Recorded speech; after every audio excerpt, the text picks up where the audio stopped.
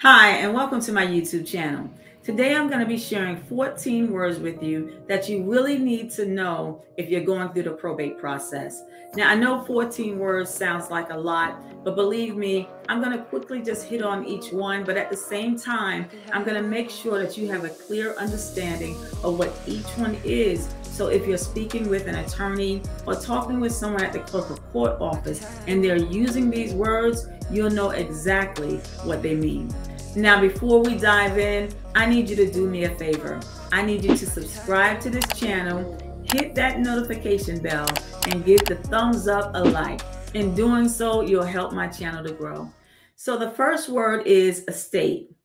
And estate is anything of value that an individual owns. So it can be a house, it can be a car, a boat, a motorcycle, it can be furniture or jewelry, antiques, money in a bank account, anything that has value to it. But when it comes to probate, it's talking about those things that the individual owned solely in his name alone. So if it belonged in his name and his wife's name, this possibly may not have to be included in probate, but it was just strictly in his name, then there is a really good chance that it will have to be included in probate. So when it comes to probate, probate is the legal process of managing and distributing a person's assets. So if this person had creditors, some of his assets may need to be sold in order to pay the creditors off. If this person had beneficiaries, some of the things may need to be sold to give the money to the beneficiaries, or those certain belongings could just be passed down to the beneficiary. If there was heirs, some of his assets may need to be sold so that the heirs can also receive their portion. So it's just the legal process of taking what he owned and rightfully dividing it among the creditors, the beneficiaries, and the heirs. Now, two other words that you may hear an attorney use is testate and intestate. Testate simply means that the person who died had a will. He had created a will before he died. Intestate means that he died without a will. So if an attorney asks you, well, did he die intestate? He's just saying, did he die without a will? Did he die testate? Did he have a will created before he died?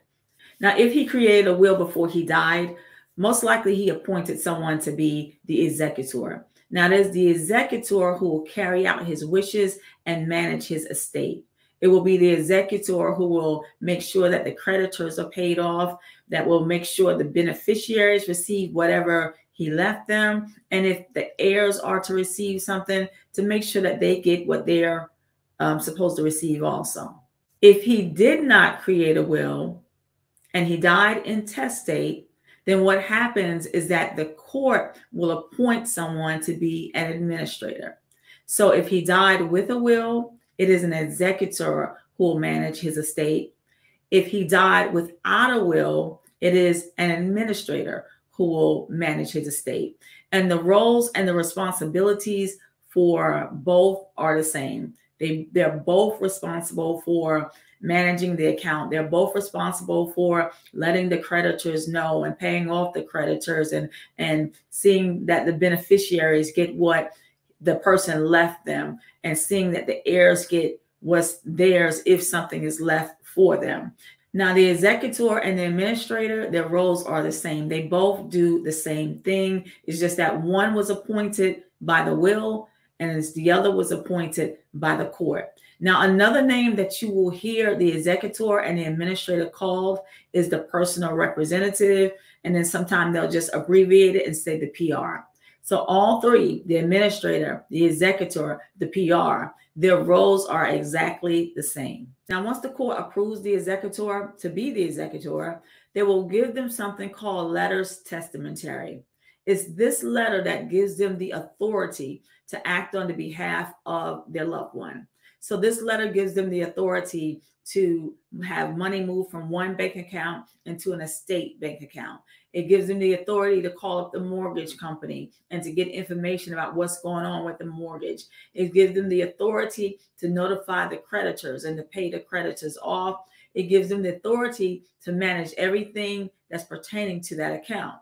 Now, it's exactly the same thing with the administrator. It's just that the papers that they receive will be called letters of administration, but the responsibility and the authority is the same with both letters. So you've heard me say the loved one, the person who died, the person who's deceased, but another name for this is the decedent. So when you go get the papers to file probate, you're going to see on the form it asking, what was the decedent's name? What county did the decedent die in? Where did the decedent live? This simply just means the person who died. Now, you may already know this, but I just want to still hit on these two words just in case someone doesn't know. Beneficiary. The beneficiary is the person that the decedent named in the will to receive something. So if he named somebody in the will, that is the beneficiary. Now, the people he did not name in the will that was in his bloodline, his family, these are the heirs. Now, the beneficiaries will receive their things before the heirs will. So normally how it goes is the creditors are going to be paid off first. If there's any taxes, attorney fees, things like that. The next is going to be the beneficiaries. And then if anything is left, the heirs. Now in the will, if he left real estate to someone, that person is a beneficiary because he left it to him, but they're also known as the Devisee. So, and the last word I want to go over is escheat.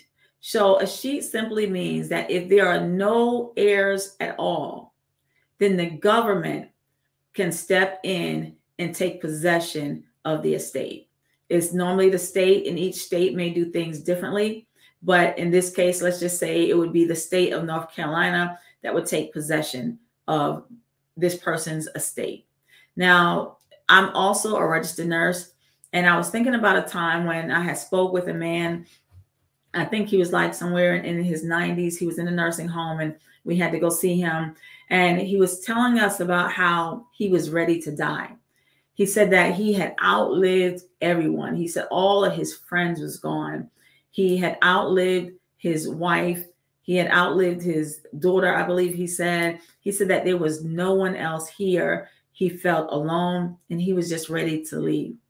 Now, if what he said was correct, and there truly were no heirs, in this case, then the state would take possession of this man's estate and do whatever I guess they do with it, sell it, keep it. I don't know what they do with it, but the state would take possession of it if there are no heirs at all.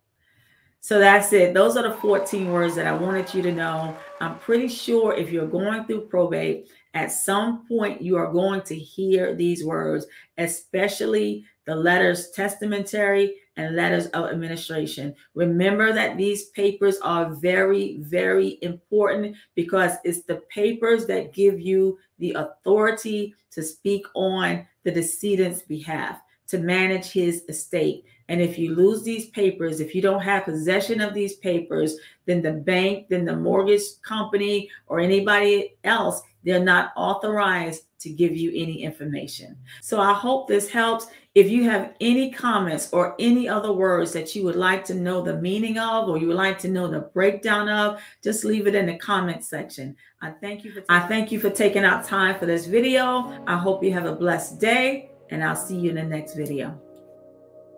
I